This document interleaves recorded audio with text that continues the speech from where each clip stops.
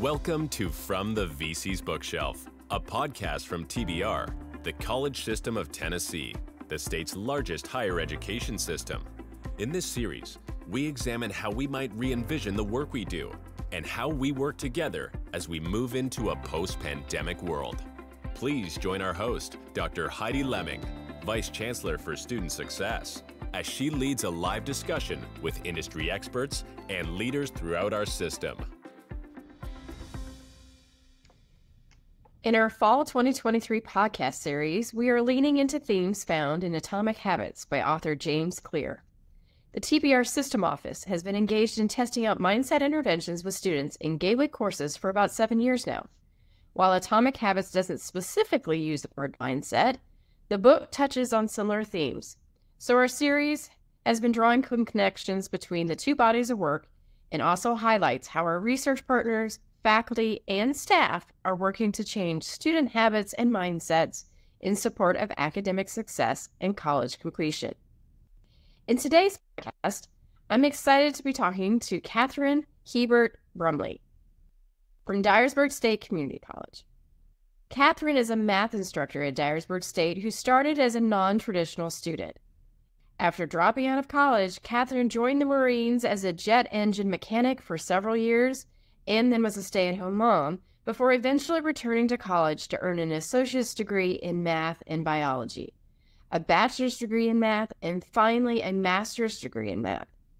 Katherine has taught learning support math courses through pre-calculus and trigonometry, and she served as the Dyersburg State Site Coordinator for the Tennessee Value Project Mindset Work. Welcome, Katherine. Hello. I'm excited to have you here today. Thank you.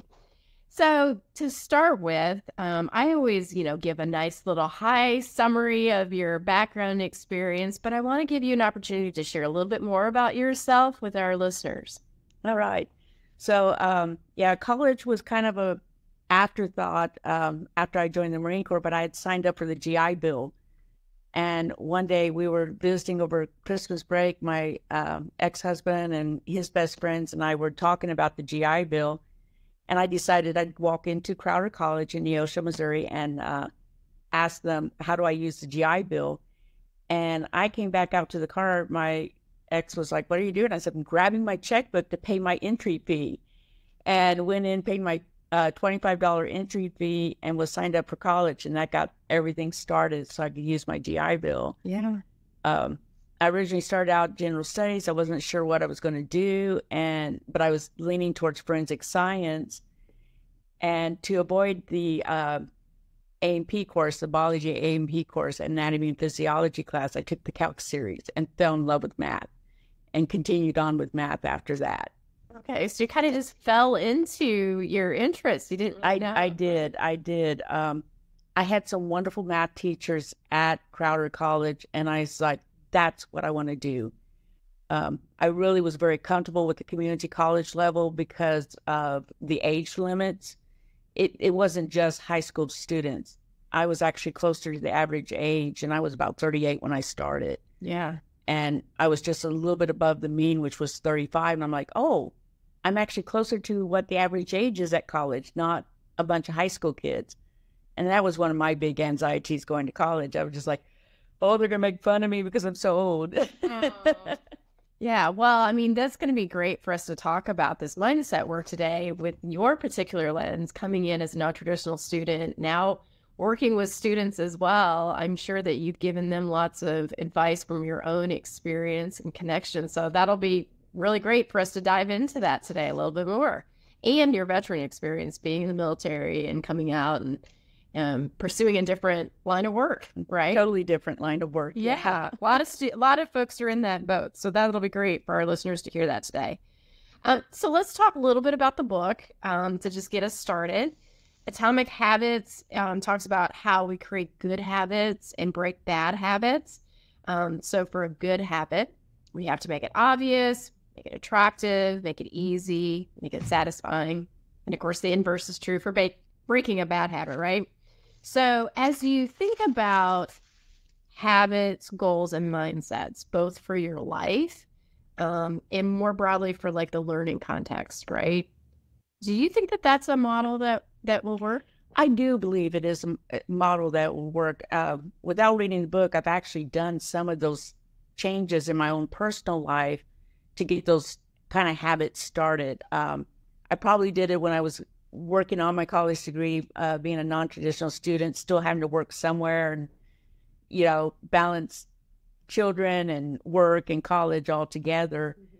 Having to set some habits for studying. But more recently, I had to start a exercise program.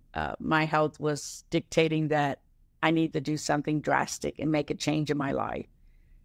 So I decided to dedicate myself to walking every day. And I know some days I can't get outside and walk. If the weather's bad, you're not going to make it outside. But my goal is 5 to 7 days. If I make 7 days, that's great. My motivator was getting my dog out there with me because she needs to exercise too. So we've started a routine, and I have an app that I listen to where when I hit play on that app, the dog gets excited because she knows, oh, it's time to go walk because that song has started and it's time to start walking. Yeah.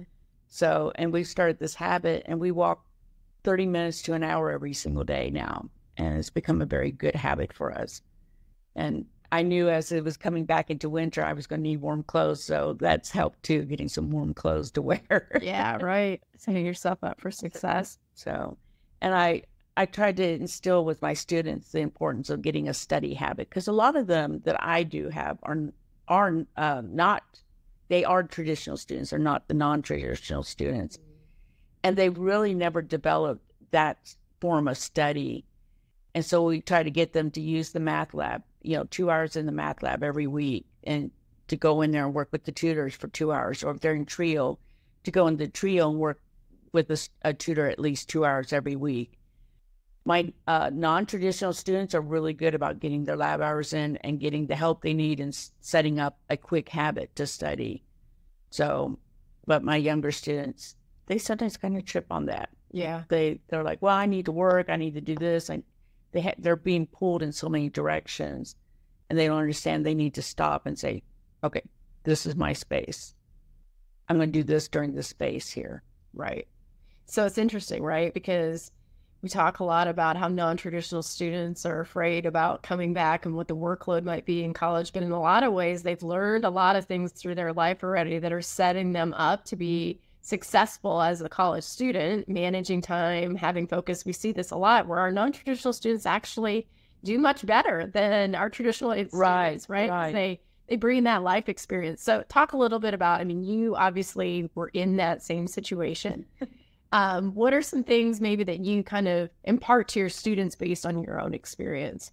I impart on that with them. The biggest thing I push is I said, look, we need to spend 2 hours outside of class for every one single hour you're in class. So this is a 3-hour class. Plan on spending 6 hours outside of class studying. I said, you need to set that up for every single class you're in, not just math, but English, history, whatever class it is. I said, yeah, you're looking at 45 hours probably or more for study time. Make sure you allow yourself that time to study so you don't fall behind. Mm-hmm. So one of the things that we're always really interested in learning more about is, the faculty and what they're doing to engage students in their coursework, particularly math, which is your specialty area. You mentioned in your opening remarks about how you had some faculty who really got you interested in math, were really engaging. And that's certainly one piece of this, right? When we talk about mindset. But can you talk a little bit more broadly about the work that you've been leading at Dyersburg State around academic mindset? Yeah. So and it was really nice. Dyersburg was set up for all of us to go through AQ. And before that, it was Carol Deck's book on mindset. The faculty member had gone through that before 2020. So this was before I joined them. Yeah. But when I joined, they had set up AQ for all the faculty member to go through AQ. And it was a 2-year program. So I was able to complete the full 2-year program. And that was a wonderful way to really get focused on not only on mindset, but different things you could try in the classroom to try to motivate students to learn. Yeah. And for our listeners, AQ is a professional association. We have lots of acronyms in higher ed. Right. So for our average listener, I want to make sure they know. So AQ is a professional association, a professional learning opportunity for faculty. Many of our institutions have sent faculty through that program. It's a very intensive program where you have to kind of learn how to redesign your courses to use these best practices in teaching. So I just want to make sure our listeners know what you're referring to. I'm glad you did. I forgot about that. Yeah, Dyersburg has definitely invested in that with their faculty. Go ahead and tell us a little bit more about the work at Dyersburg. But that was a good way to get the mindset going. And then for the math department specifically, we started these math labs.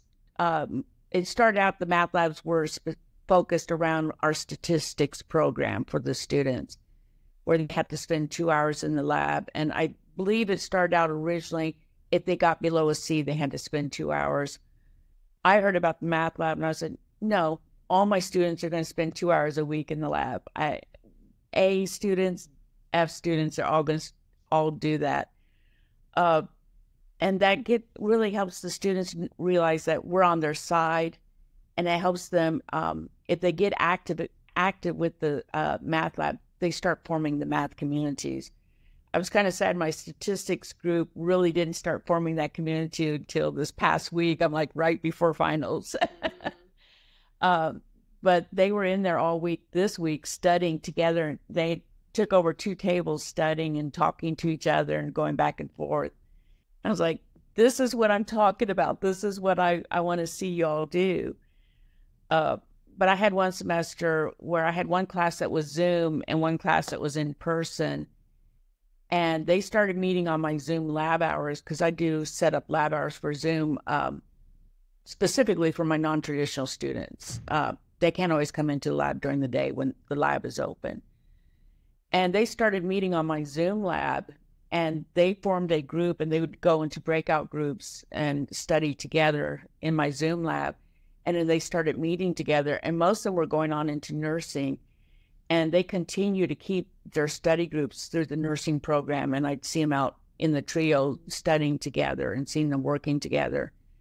And I think that's what the whole idea is with, doing the math lab, doing group work, is getting them to build those communities where they become a learning community, not just a math community or English community. They're now a learning community, and they're learning all the way through together. Right.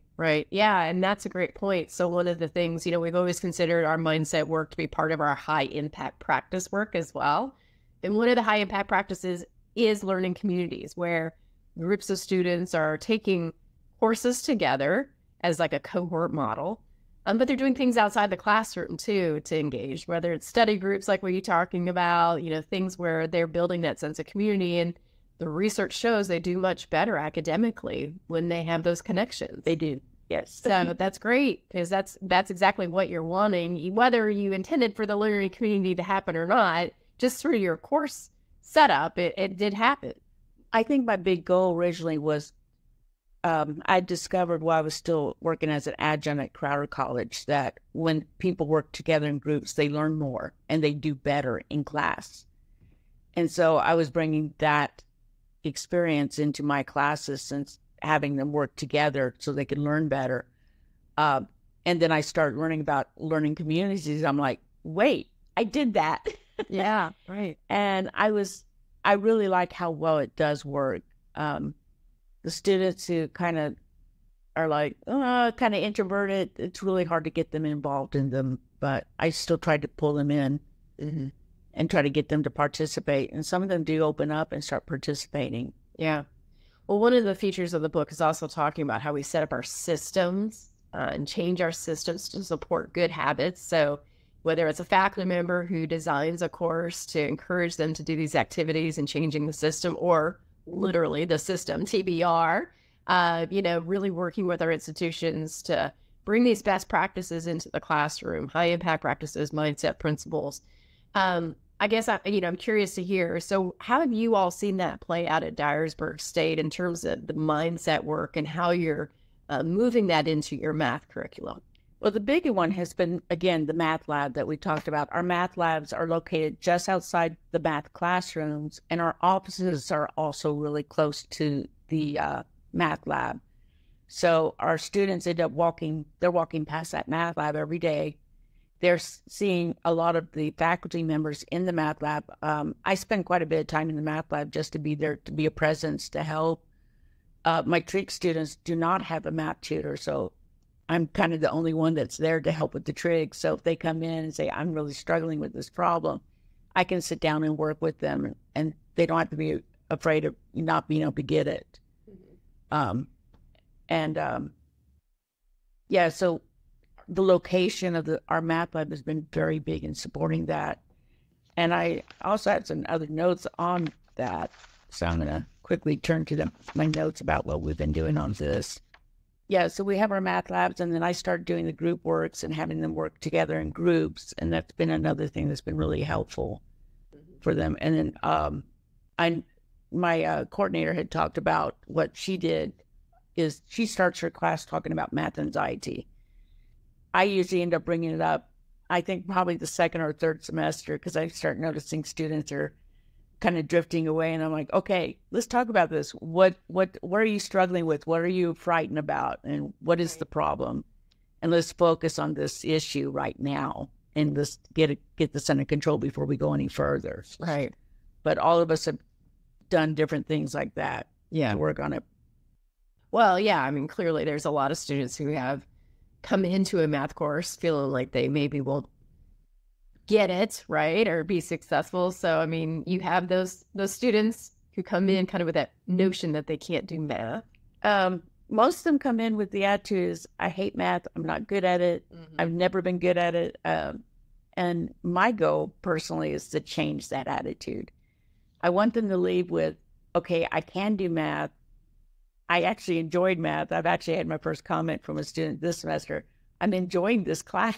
Yeah. And I'm like, yes, I win. But I want them to realize it's not a scary course. You know, you hear the horror stories of the different courses. My trig class is terrified of taking calculus next semester. And we had a meeting this week on that. I sat down with them. I said, okay, who in here is afraid of taking calculus, is thinking about not taking it? Over half the hands went up.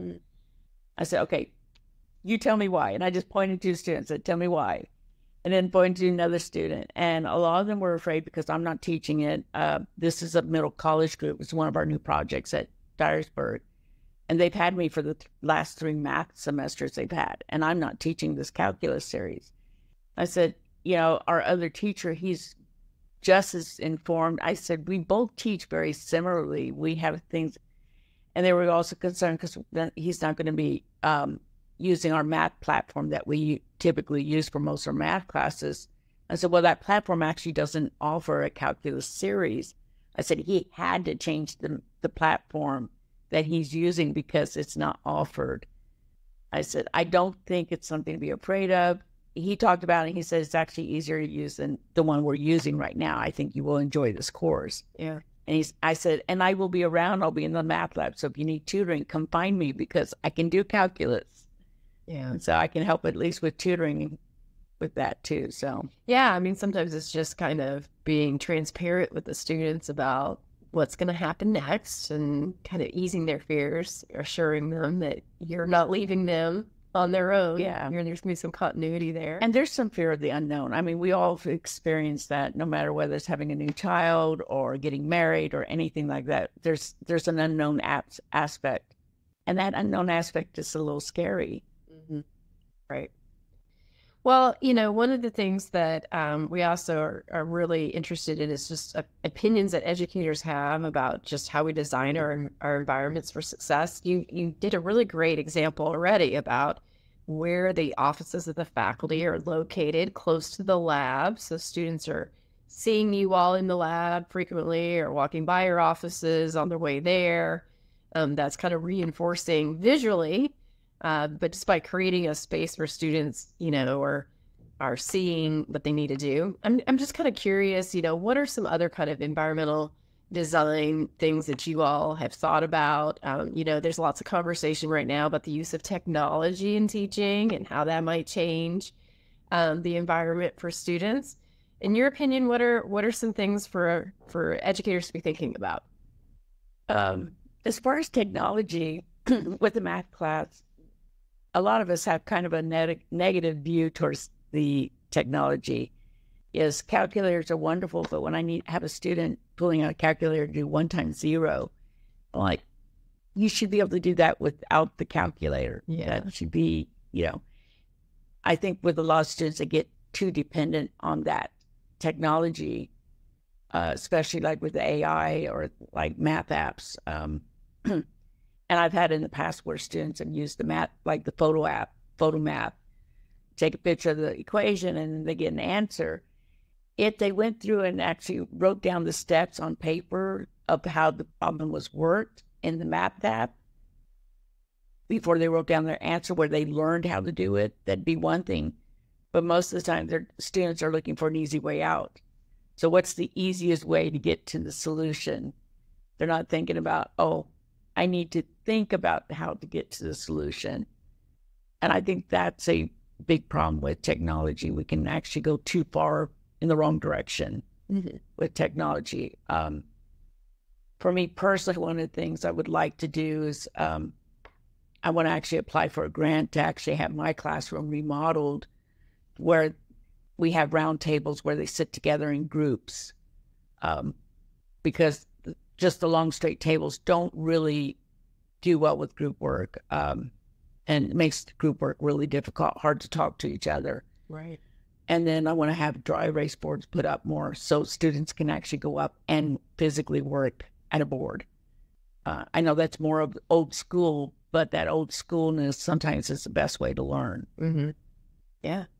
Well, and, one of the things that, again, I think is interesting is it's reinforcing that idea of collaboration and group learning, which, again, you really valued in the work that you've done with students so far. So even designing the space to foster that, right?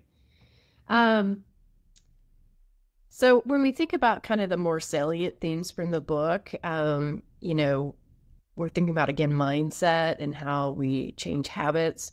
What are the key takeaways that you think, from your experience, you would want either a non-traditional student or a traditional student to take into consideration? For habits for studying, honestly, watch the cell phone usage. I've had students buying stuff on eBay during class. Mm-hmm. I remind students to put cell phones away, but you see them out. They're like this, texting, or maybe they're more blatant. It's very physical. They're on their phones too much. And I know we need to have the cell phones, especially now with the 2-factor authorization. We have to go through. It's kind of a two-edged sword. We need it. It's a good work tool, but at the same time, I think setting a habit where you put it away, where you turn it upside down, where you turn off the ringer, where you walk away from the technology, or walk away from those things that tempt you towards not studying. Yeah. And I think we all had those habits where we have to be careful, even for our own personal selves, that, we have priorities we need to take care of, kids, pets, whatever it is that you need to take care of. And so the screen time is really, I'm going to say, a bad habit and very detrimental to studying and to schoolwork. And I try to remind my students to put the phones away. Yeah, be present. Really, it's about being present in the moment. And I think that's a great life skill, just even beyond the math course, right? It's like how we just learn how to be critical thinkers, like you were saying, instead of just looking for the answer. How the problem is actually solved is, in the long term, going to help you identify how you solve other problems too, right? If you know the steps. Right. And not every problem that you're solving is always going to be a math problem.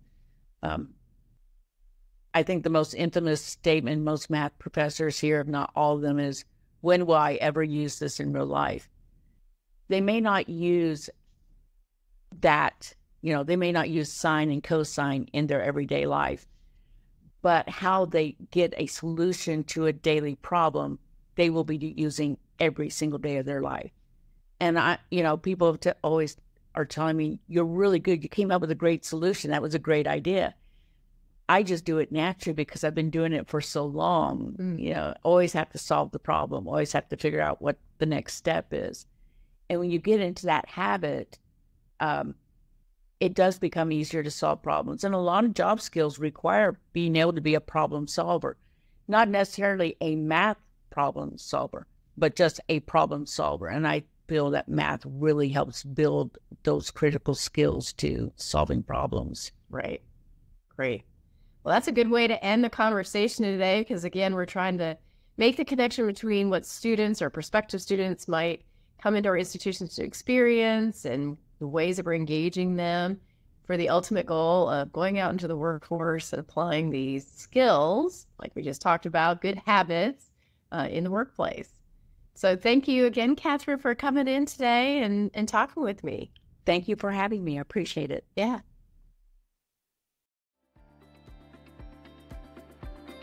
Thank you for listening to this edition of From the VC's Bookshelf, brought to you by TBR, the College System of Tennessee, powering the state's economy and changing the lives of thousands of graduates, starting successful careers each year. To learn more about upcoming book selections or to register to attend discussions live, visit tbr.edu/bookshelf.